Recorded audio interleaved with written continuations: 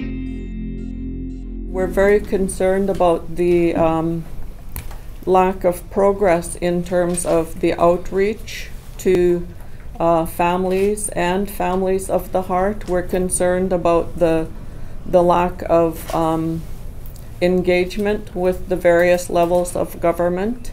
We know that the province of British Columbia held a families gathering in Prince George. We know that the pre-inquiry process, they obtained a lot of contact information, and the Assembly of First Nations has held 2 roundtables. They also have a lot of family members, a lot of contact information, and yet things aren't happening. They aren't sharing that information with the National Inquiry. My auntie Belinda Williams, she has been missing since 1978.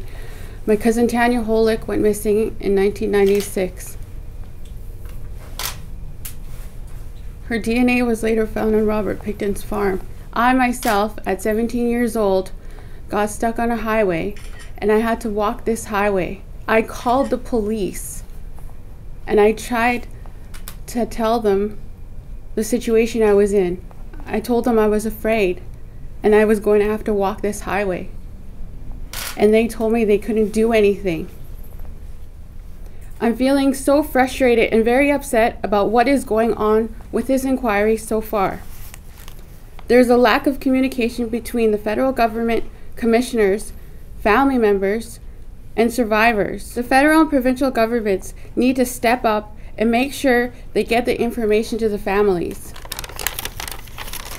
Informing the family members and survivors should be the main priority of this inquiry right now. It's very important to reach out to the family members and survivors and have the proper supports in place.